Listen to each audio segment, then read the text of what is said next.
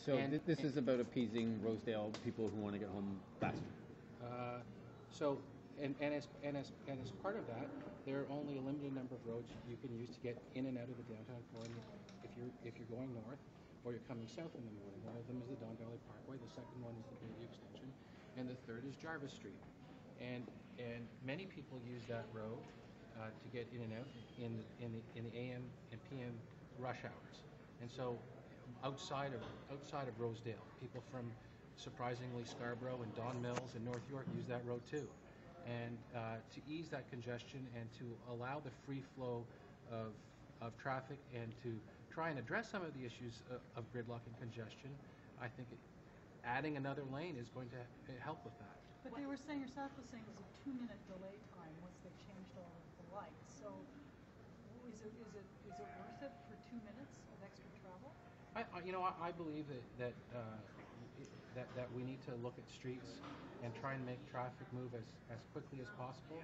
And at certain points of time during the day, traffic can be really bad and it can be exceedingly frustrating. So if this council and if I can do anything to ease that congestion and ease that gridlock, and I think that's worth looking at, especially within the context if we've given a great alternative in terms of Sherbourne Street that cyclists can use.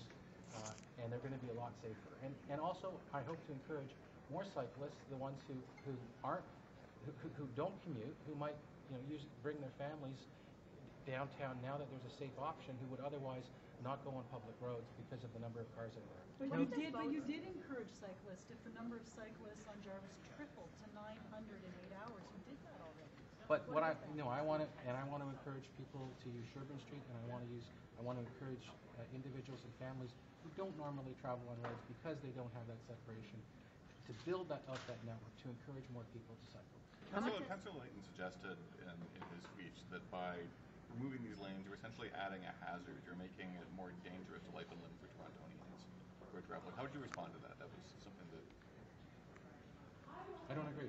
How many kilometers of on-road bike lanes did you have at the end of last year, and how many will have at the end of this year? People are saying you'll be the first public works chair who's presided over a net drop in the number of on-road bike lane kilometers. Well, we're doing a lot of work, not only in the downtown core, and part of the capacity that we'll be able to build is our ability to get things like Wellesley done, and get Adelaide and Richmond done, and working on in the West End, which has been really difficult. So that's part of it. I can't answer your question because I don't know. You don't know how many kilometers of bike lanes we'll have? Because after Jarvis comes out, how many bike kilometers will we have? So part of it, let's use the example of Richmond and Adelaide. Okay, so there's an environmental assessment starting, and a real important factor in there is whether we're going to do unidirectional or bidirectional, and that could affect how long it would take to build, because if you build bidirectional, you're going to have to put in signal lights, which could delay that. It sounds like babblegap, but you don't know how many. You're a cyclist, David. You know exactly what I'm talking about. I think the Public Works Chair knows how many kilometers of bike lanes there will be at the end of 2012, considering we're in October. So we're also building out, and we're building out not just in the downtown core, across the city, and I'll get that number for you. Thank you. How much of a success would you call, say, this has been a back and forth debate? Sorry, how much of a success would you call it after this back and forth? I think it's what we were dealing with today was Sherbourne in it, and I consider it a win that we're moving forward with Sherbourne, and Sherbourne's done. I also think it's a win for everybody that hopefully we're finally putting to rest Jarvis Street. Do you think it will be the end of Jarvis Street? Well, I heard some not likelies there in the background. There's some folks that they can be dogs with bones and not wanting to give up that bone, and they might want to continue. And you know what? I can't stop them from doing that. We're moving forward with what we think is right, and council's made its decision, and for the present time, that decision stands. Well, you've shown a commitment to building cycling infrastructure on other streets. How much of this was giving the mayor something and saying that if you remove this lane, he would let you pursue other projects in other places? I think there's a give and take in terms of putting together a cycling network.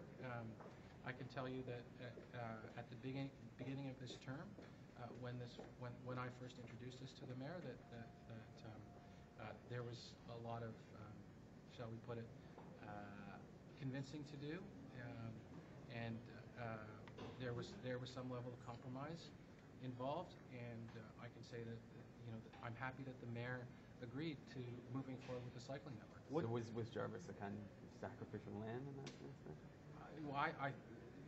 Jarvis did come up in the discussion, and obviously it was part of the bikeway network plan that went to council, and so it was all part of the package. So you'll be removing Jarvis by the end of the year? Is that the idea? By the end of the year, you'll be removing Jarvis? If all goes according to plan, yes. So can you just refresh our memory on that timeline again? So it's next month that it will be taken out in November?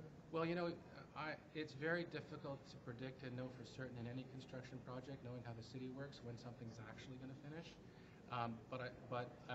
The plan is to have Sherburne finished by November, meeting the terms of the previous council decisions, and after that, the removal of the bike lanes will take place. What does this vote say about the mayor's control of council? There's been a lot written about him not having control of council. Well, I mean, this item certainly wasn't a slam dunk. We certainly had to. I certainly had to talk to a number of councillors and work the vote, if you will. And for me, I just take it council by council. How much help did the mayor give you in working the vote? The mayor's office did provide some assistance, as he does. I mean, you have to understand that the mayor supported the bikeway plan, and that the mayor supports spending $43 million over the next 5 years. So he supported the entire package, and as part of that package, he supported this. And the mayor's office, I think, spent some time working on this because they wanted to see the bikeway plan move forward, as did I. But fair to say that you lined up the votes here today? I think it's fair to say that a lot of people worked hard. I definitely did work with a number of councillors, and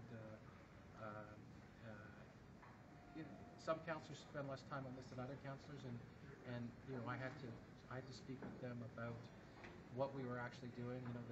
The idea of that one block between Front and King not proceeding forward, and then one of the pieces of feedback that I got was there was a level of concern as it related to where the money was coming from the cycling infrastructure budget to remove Jarvis, and I put that motion forward as a compromise so that it would be more accepting to members of council.